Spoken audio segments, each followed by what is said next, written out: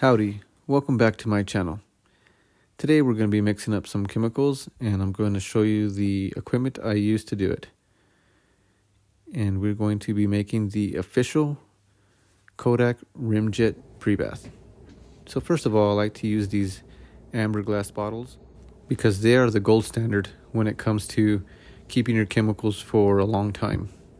They really work good. We're going to use a digital scale, a magnetic stirrer, some distilled water, some sodium sulfite anhydrous, some borax, and some sodium hydroxide. This is the formula that I'm going to be using, and you can go ahead and screenshot, pause it, and we're going to go through these steps. So I have these papers for each chemical. We're going to weigh them out and then mix them according to the formula. Also, we're going to want to be safe. We're going to want to use a mask and some goggles and gloves. Now, all these pieces of equipment aren't absolutely necessary, but you are going to want to have something to stir your chemicals and measure them out.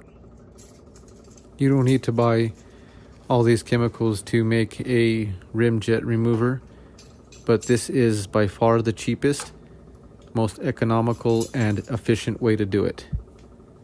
Baking soda might sound like quick, cheap, and affordable, and it probably is for the first few times, but it will add up eventually. It will definitely add up. All these chemicals that I bought costed me a grand total of $45, and that is enough to make 45 liters, and 45 liters is going to develop, get ready for this, is going to develop 1,800 rolls. If you didn't hear that correctly, 1,800 rolls is a lot. 1 liter will develop 40 rolls. I'm going to measure out 50 grams twice. Next, we'll measure out the borax. And we're going to want to keep this as accurate as possible, just to ensure that we are indeed following the formula best we can.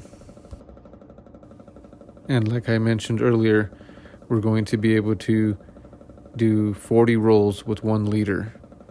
Baking soda isn't going to be able to have that kind of longevity or performance. I think you're really going to like this formula because it's going to eliminate a lot of steps. Basically, you're only going to have one extra step from your normal C41 development. And this process only is a 10-second deal. You only need to use the pre-bath for 10 seconds.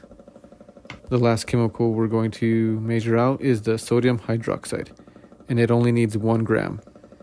That 1 pound container will be able to make, I believe, 430 or something like that liters. So we got plenty of that. Super affordable. It was only like $16 for that 1 pound. Now we got all these chemicals measured out, and these sheets of paper are going to make it easy to pour into the beaker. So I heated up the water to a little over 80 degrees, but somewhere between 80 and 100 degrees will work.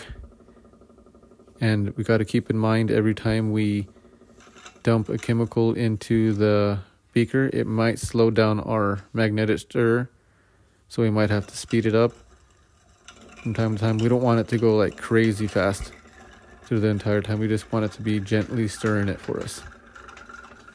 Also, the sodium sulfite is going to cool down the chemical like drastically, so after I dump that in there, I think I'm going to have to heat it up again, just to make sure that these chemicals are going to dissolve efficiently. I really don't think you need to keep the water hot. I think they will eventually mix up, but if you want them to, dissolve quicker, or, without taking overnight or something like that, and you need to use it right away, yeah, you're going to want to keep it and, warm. Also, I really enjoy using this magnetic stirrer. It's been making mixing chemicals so much easier than just mixing it with a hand stir.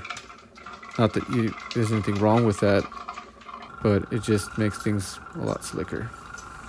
Finally, we're going to mix the sodium hydroxide, and I've already heated up the water back to 100 degrees, and this sodium hydroxide is quite a bit sticky, so it's going to take a little bit to take off the paper there and off the spoon. Just let it dip it in the water there, and you'll get the rest of it off. Like the directions said, fill it up to 800 milliliters, and then once you've got the chemicals to dissolve almost completely, you can go ahead and top it off to the 1,000 milliliter mark. And you're going to want to turn your magnetic stirrer off if you have one, just so you can see the proper level. And we're going to bring it up to 1,000 milliliters. Now that the chemicals basically have dissolved, temperature isn't too critical anymore. It'll be just fine. We're going to top it off to 1,000 milliliters right now.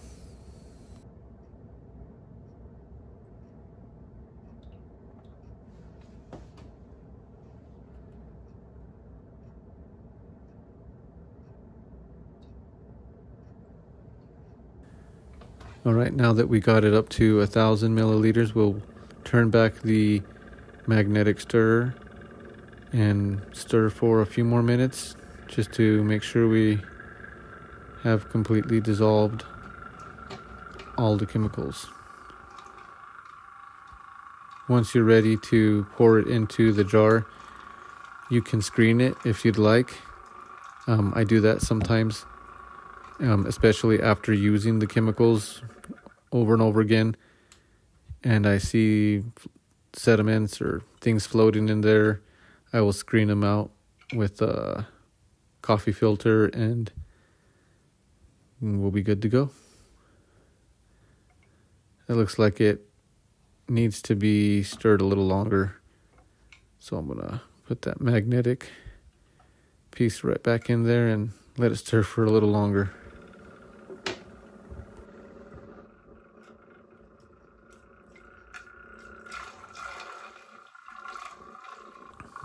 Alright, looks like the chemicals have completely dissolved, and really quick I'm going to do a pH level test. Yeah, these little strips are super handy to have, and we'll see what the pH is at.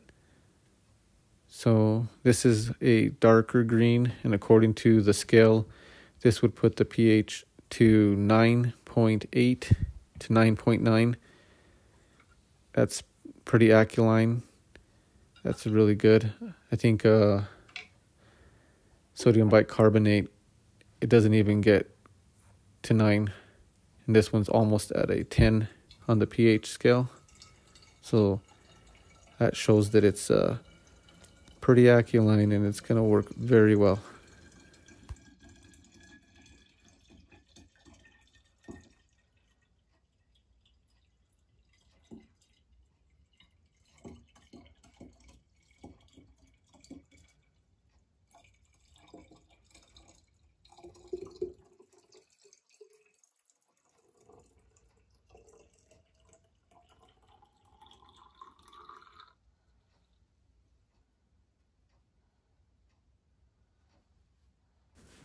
So normally on my developers, not my stop, sometimes not even my fix and stuff like that, I would top it off with some butane just to give it a good oxygen barrier. Probably will do that to this one, but we're going to do a test real quick. So here we have a roll of Kodak Vision3 500T. And I'm going to sacrifice the leader there to do this test and demonstrate how well this pre-bath works. So I'm just going to cut off the edge there, the tip of that leader.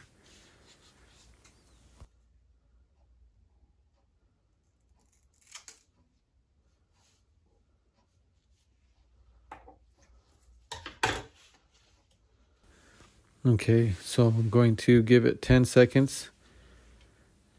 We're going to dip it in there, and then we will pull it out and rinse it, and we will see how well it works. Now, mind you, we are not going to do any agitation. It's just going to sit there and soak.